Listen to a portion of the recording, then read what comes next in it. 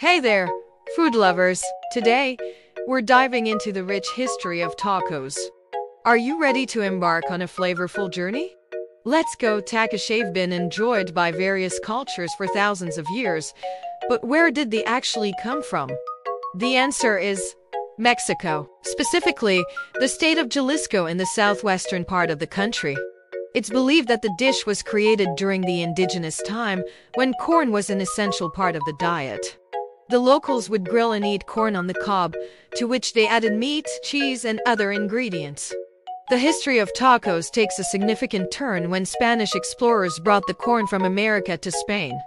The locals adapted the dish by adding meat, turning it into the taco we know and love today.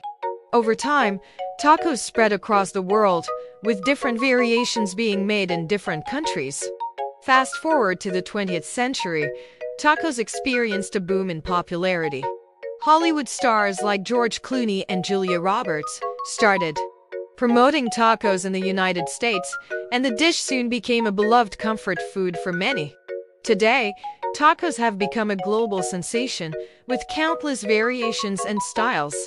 From the classic soft shell tacos of Mexico to the crunchy hard shell tacos of Japan, there's a taco for every palate. So there you have it, a mouth-watering history of tacos that takes us back to the ancient days of Mexico and spans across continents, connecting people through a shared love of food. Whether you're a taco veteran or a curious newcomer, there's no denying that tacos have got something for everyone. And now, it's your turn to explore the vast world of tacos. Happy eating!